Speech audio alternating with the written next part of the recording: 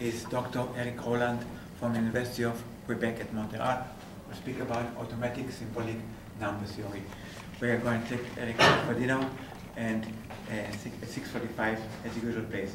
If you'd like to join us, you're most welcome. But please let me know right after the talk. Thank you. Well, thanks for the invitation, and thanks very much for everybody for coming. What I'm talking about is a program that I've been working on, written in Mathematica, to perform automated simplification of expressions involving number theory type functions. And so it's a very much a work in progress. It's sort of a hacky thing right now, built to solve one particular problem, which I'll talk about. So I really want to talk more about the context of what it is than the nitty-gritty details, because there are a lot of gritty details. And the term symbolic number theory is just my term for meaning expressions in variables. So we have polynomials that are expressions in variables. That are algebraic expressions, but if we introduce different functions into those, we get different sort of expressions. So symbolic number theory is I was surprised to not find any Google hits searching for symbolic number theory, at least for math. There is one Google hit, which is a psychic blogger. So beyond empathy, if you Google symbolic number theory, you'll find a blog about metaphysics and something that I don't understand. But now you do. But in terms of a mathematician, now you do, right? Now I do, yeah. So yeah, I have yet to email her and make the connection between predicting the future and mathematics, but I'll do that. So to give some context, I want to start with a prologue to the talk, and this is about irregular sequences. So recall that a sequence Sn, say index starting from 0, is called constant recursive, otherwise known as C finite.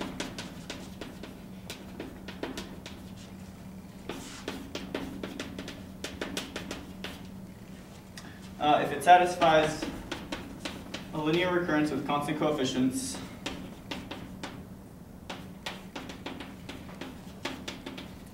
linear recurrence with constant coefficients,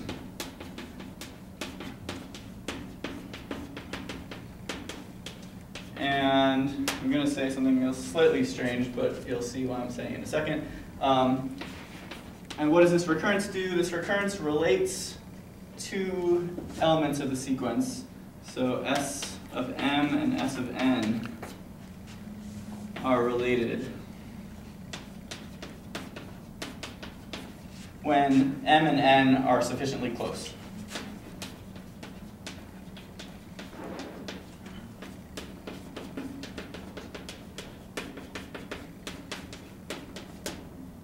Close in the normal sense of real numbers. All right, so for example, t of n plus 1 equals 2 times t of n, say with t of 0 being 1. Right, now tn is 2 to the n, but this is a recurrence specifying the sequence 2 to the n, where n and m are directly related by the recurrence if they're 1 apart. And something like the Fibonacci recurrence relates two numbers to relates two terms of the sequence to each other if they're within distance 2. Right. So my definition, which is going to be a little nebulous, for a k-regular sequence is the following. Sn is k-regular, so k is some integer, positive integer at least 2.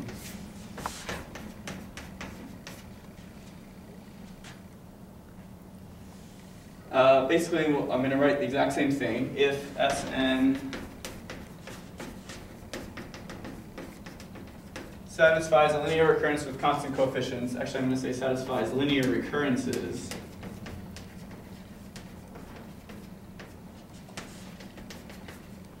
constant coefficients where S of m and S of n are related,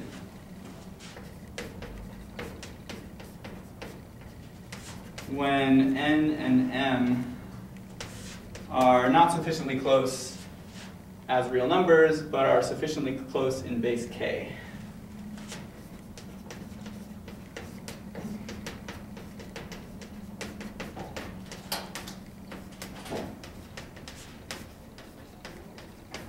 So what I mean is their base k representations are very similar. They agree, most of the letters are the same, for example. Most of the digits are the same. All right, so what's an example of this? Let's let g of n be the number of odd binomial coefficients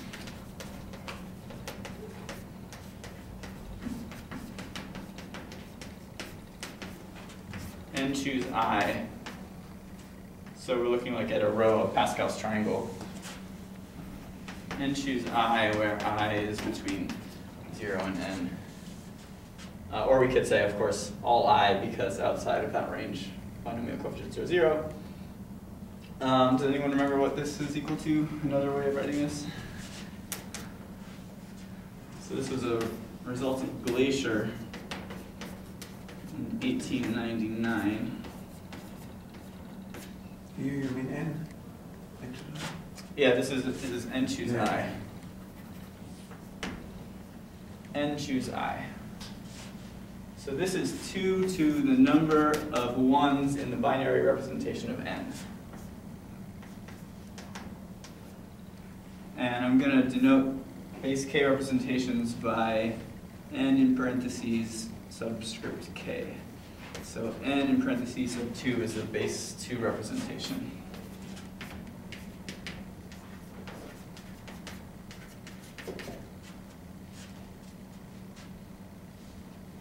Okay, so I claim that this is a 2 regular sequence, in fact.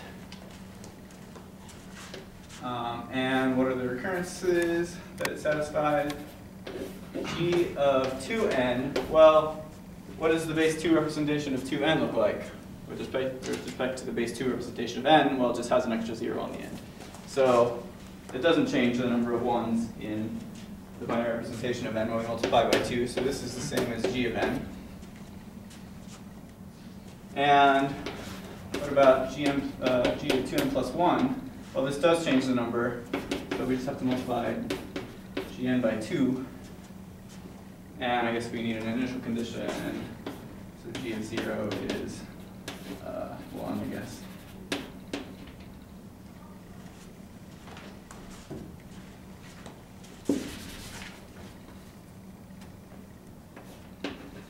Right, and so this is an example of this nebulous definition where two terms in the sequence g of n are related when their binary representations are similar.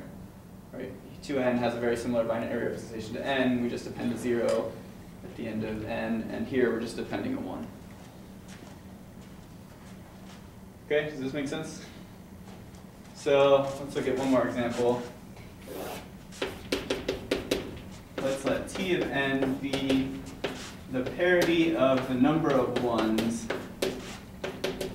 in the binary representation of n, mod 2. So we're sort of taking the exponent there and reducing it mod 2. So maybe well, let me write out the first few terms here.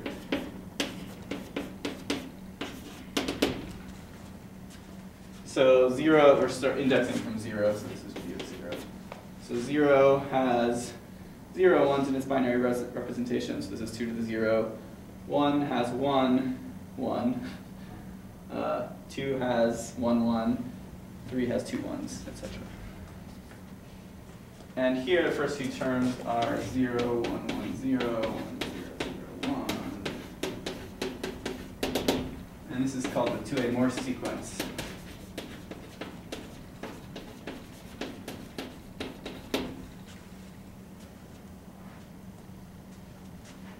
And this also satisfies some recurrences. So what's t of 2n? Well, again, multiplying by 2 doesn't change the number of 1, so this is equal to t of n. T of 2n plus 1, when we stick a 1 at the end of the binary representation of n, that flips the parity from either 1 to 0 or 0 to 1, so we can write this, for example.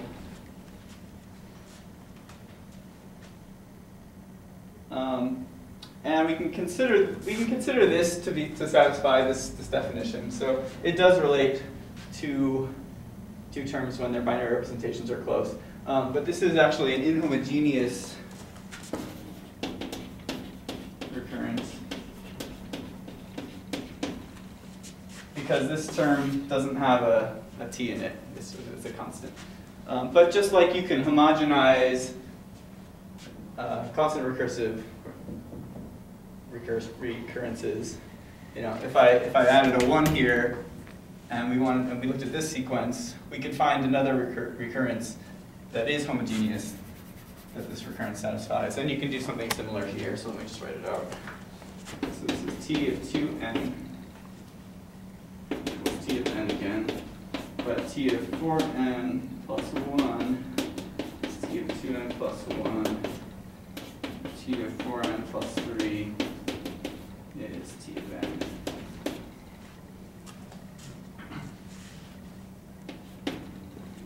So why does this work? Well, because adding 2 1s at the end of the binary representation of n doesn't change the parity. And t of 0 is 0, t of 1 is 1. All right, so this is sort of what a general, well, really over there is what a general k regular sequence looks like. So this is 2 regular. Both of these sequences are 2 regular. K being 2 because we're looking at the binary representation. So both of these are 2 regular. Let me give you one more example.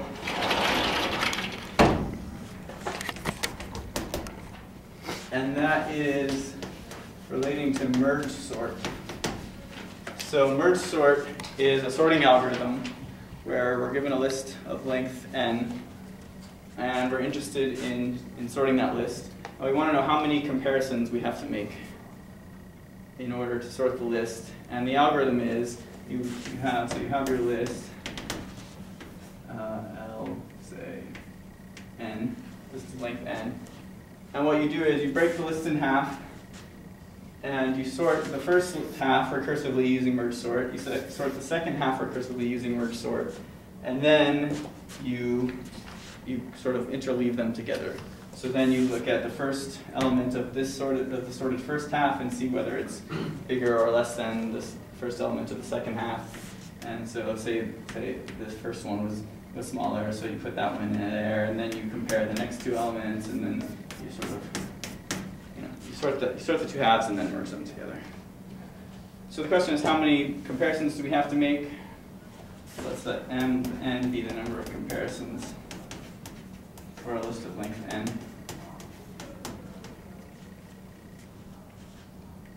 And well, we have to sort the first half, so m of n is however many operations it takes to sort the first half, and of course n may not be even, so let's stick a floor in here. And then we have to sort the second half. And then how many operations does it take to put them together? Well, we're going to end up with a list of length n, so for every position except for the last one, we'll have to have made some comparisons. So this is n minus 1. So this is sorting the first half, for sorting the second half, and then interweaving them together. All right. So this is a recurrence for this sequence. We need some initial conditions again. But what I have over here is also a recurrence for the sequence that shows that it's 2 regular, if you believe it. And I wanted to write this example because it's sort of the general case of what a 2 regular sequence looks like. Basically, it gives you a way to compute any term of the sequence by reducing it to smaller index terms. So here, for example, no matter what our index is, modulo 8, one of these 6 equations is going to apply. So if our index is divisible by 8, we use this one, and we rewrite some linear combination of these other indices. And the point is that the indices on the right-hand sides of all these equations, the biggest coefficient is 4, so there's no coefficient 8 or larger. I mean, coefficients are n. So this is we're always sort of reducing the problem. And also much faster to compute than C finite, because logarithmic speed. Right. So for a C finite sequence, if you want to compute f of 100, you have to know all the previous terms. Right. Here, if you want to compute the nth term, the number of operations required to sort a list of length 100, every time you're chopping off a digit in base case, so it's in nth logarithmic time, which is much faster to compute the term. So this hides the fact that n is positive. Right. So it's, So right. Yeah. So you get different things. Yeah. It's not clear at all that m is positive from this representation. Okay. So that's what a k-regular sequence is. I mean, k-regular sequences are very analogous to constant recursive sequences. They have rational generating functions if you look at the right generating function. There's a matrix formulation just like there is for constant recursive sequences. So they're really analogous. And they come up a lot in computer sciencey things when you have splitting and recursion of this kind. But are they closed under multiplication? They're closed under termwise multiplication and generating function multiplication. Yeah, so they have lots of nice closure properties. You can guess, if you suspect a sequence is k-regular, you can set up equations like this, and because everything's linear, you can put in symbolic coefficients and guess. So there's an ansatz for it. So yeah, it's a very nice class of sequences, and it's not very well represented. So they were defined in 1992 by Jean-Paul Lelouch and Jeff Shallit.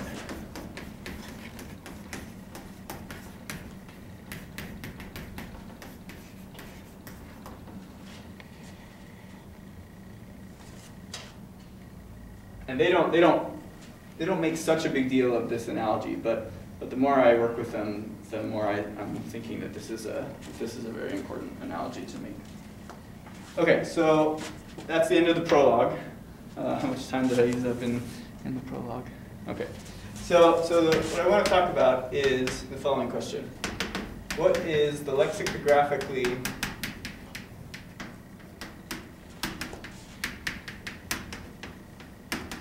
least word on some alphabet, say sigma, that avoids a pattern P?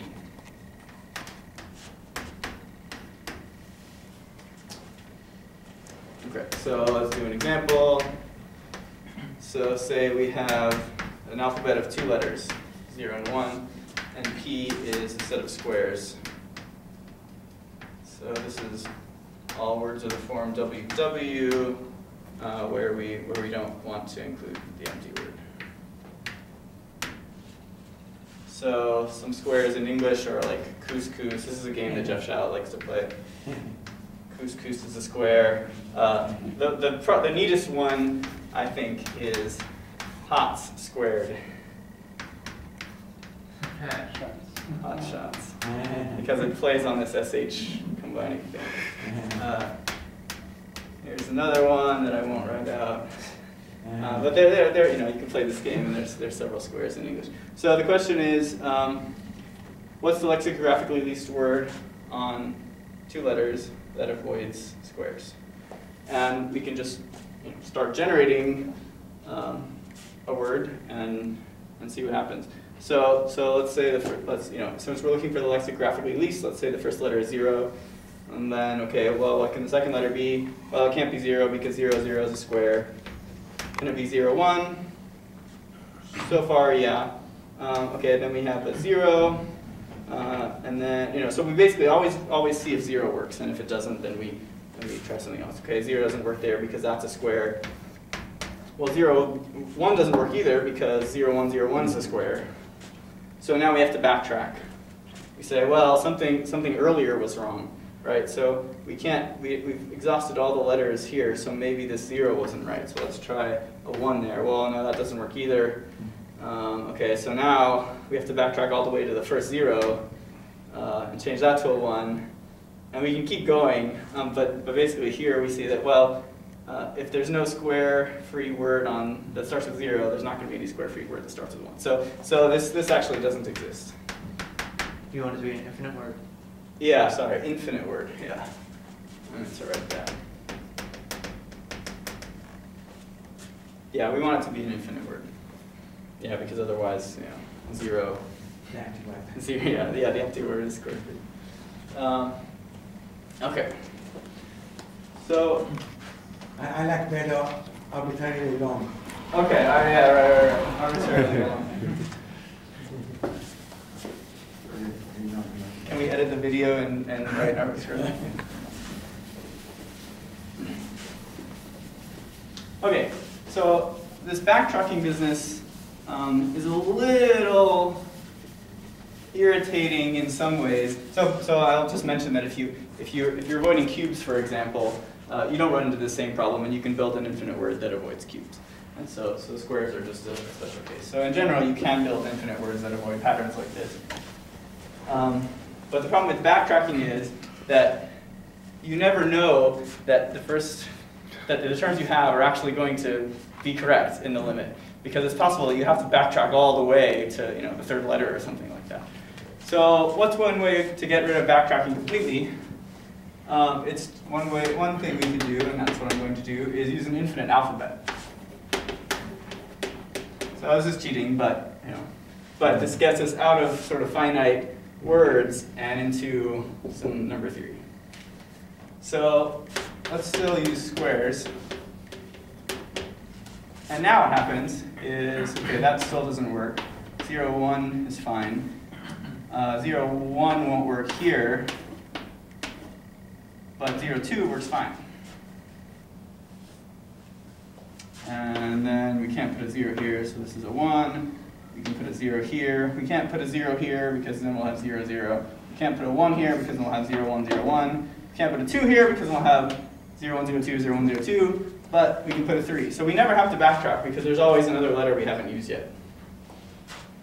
And this is a very nice sequence.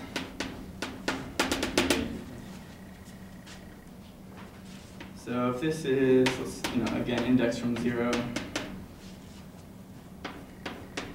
Sn is the p-adic valuation of n plus 1. So nu sub k of n is the exponent of the highest power of k that divides n.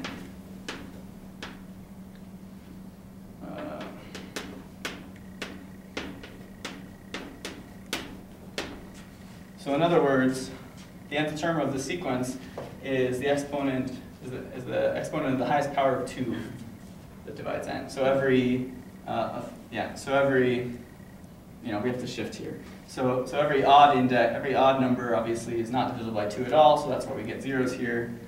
Every number that's 2 mod 4 is divisible by 2, but not 4, etc. So this is a really nice sequence. And it turns out that this sequence is too regular. So there's a linear recurrence that this satisfies, and it is the following. S of 4n equals 0. S of 4n plus 1 equals S of 2n plus 1 minus S of n. S of 4n plus 2 is also 0. And S of 4n plus 3 is 2s 2n plus 1 minus S of n.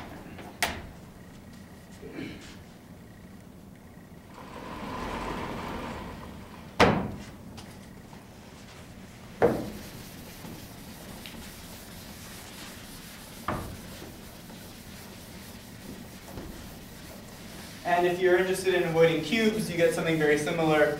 Instead of the 2-adic valuation of n, you get the 3-adic valuation. And for any integer power, it's just the k-adic valuation of n. The exponent of the highest power of k that divides n gives you the sequence.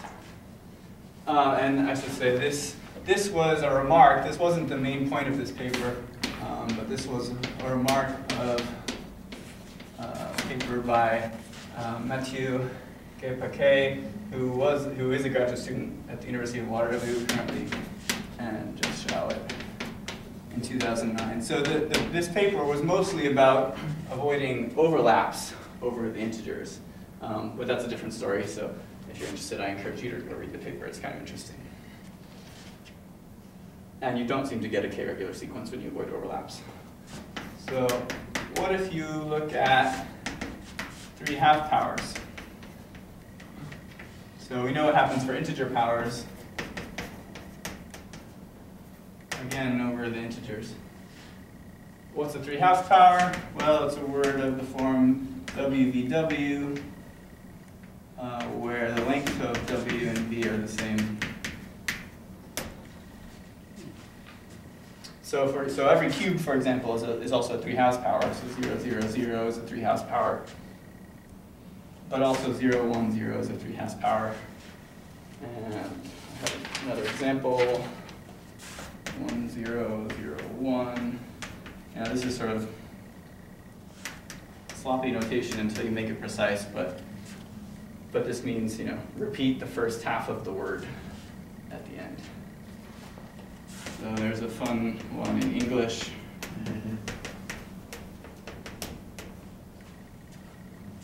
Decide is a 3 halves power. Is there a program that finds all of them? In English? Yeah. Yeah. Well, as long as you have a dictionary, Yeah. sure. Yeah. Which is how I found that one. Yeah. Okay, so what happens if you want the lexicographically least word on the integer, positive integer, non-negative integers, say, avoiding 3 halves powers? So again, we'll start with 0. We can put a 0 here. We can't put a 0 here because 0, 0, 0 is a 3 halves power. So we can put a 1. We can't put a 0 here because this is a 3 halves power. So that has to be a 1. We can put a 0 here. We can't put a 0 here because then this is a 3 halves power. So that has to be a 1. Oh, it can't be a 1 either because that's a 3 halves power. And you can, if you're bored one day, you can just play this game with any pattern, and it's kind of fun. So what do we say? So this has to be a 2. Okay. And this can't be a 0 because that's a 3 halves power, so this has to be a 1. But then because of this 2, we're sort of blocked off in a sense, and so then we can put another 0. Let's see, I better do this carefully. Yeah, we can put 2 more zeros here. It starts to become hard because you have, again, you have to look at the whole word. And then this can't be a 0 because then we have a 3 halves power here. But anyway, what you get is something that looks like this.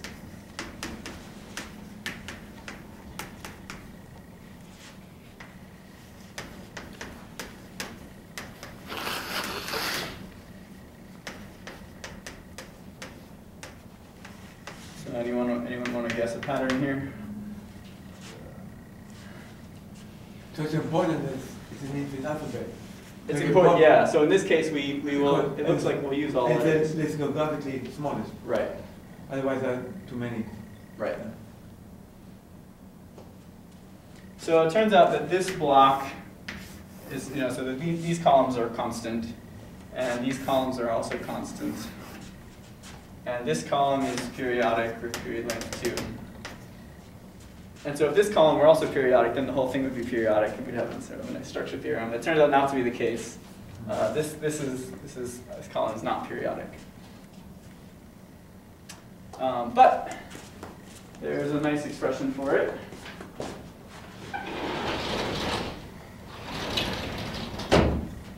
And it's given by b of n. So this is the base 6 representation of n.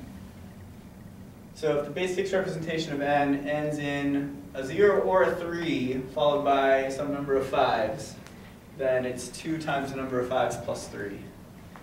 And if it's 1 or 4 with the number of 5s, then it's 2 and the number of 5s plus 4, etc. So this is Bn, this column right here.